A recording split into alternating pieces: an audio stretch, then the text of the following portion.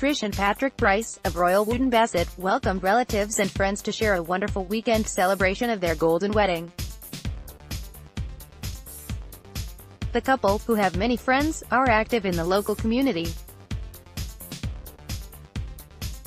Patrick, a keen member of Royal Wootton Bassett Bowls Club, plays bowls at Westlecot, Swindon, during the winter, and enjoys gardening.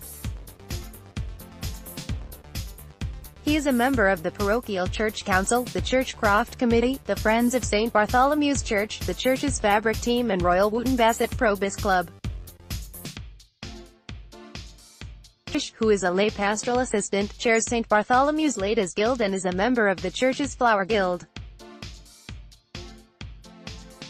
She previously served on the Church Council for 8 years, and is on the road for welcoming people into church on Sunday mornings. She enjoys entertaining, likes to cook and is excited at plans for a Christmas tree festival, which she is helping to plan at the church in late November. A lunch at La Flambe, Swindon, relaxation in their home and garden and an anniversary dinner at the Wagon. Among many cards and messages of congratulation was a welcome phone call from their elder daughter Adele, a music teacher who has been in Nova Scotia, Canada for 10 years.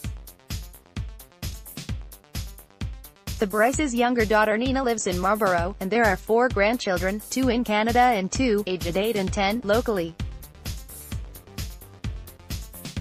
Trish, originally from Didcot, and Pat, of Farringdon, first met on November 23, 1962 at a party at Victoria Hospital, Swindon, where Trish was training for her nursing career, which has included midwifery, work as a ward sister, and as a tutor in nurse education.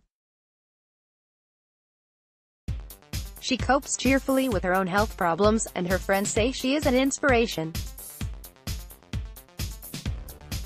Patrick's career as an electronic service engineer with companies in Swindon began with televisions and radios at the Co-op in his youth. Trish and Pat were wed in May 1968, at All Saints Church, Didcot. Trish's sister Hazel was matron of honor, with Hazel's husband Harry as best man.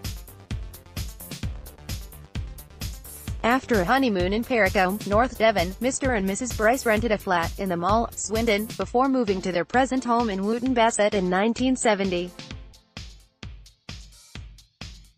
They love caravan holidays, and hope to have a trip later in the summer. Reflecting on their celebration, Trish said, "It's been a very, very happy time, a wonderful weekend, with fantastic people to share our special day, and so many beautiful cards and flowers. Everyone has been so kind," Patrick said. "It's been lovely to have people to stay, and we've enjoyed the happy, relaxed atmosphere of the whole event, with family and friends from throughout the years."